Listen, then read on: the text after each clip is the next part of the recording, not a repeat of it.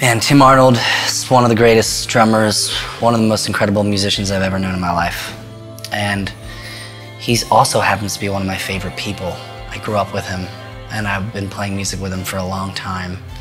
And what he brings to any situation that he's in, whether it's a creative situation or a friendship or just like when he walks into a room, he is like a shining star, dude.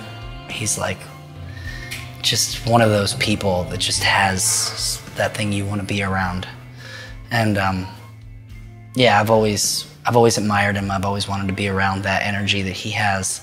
And I'm so happy for him. And I hope, you know, from me, I know that I'm gonna continue to make music with him down the line, you know.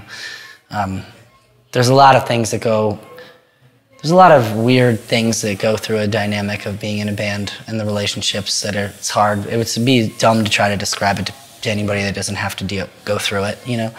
But he's gonna be just fine. He's a great dad, good dude. And you know, I support whatever he wants to do with his life.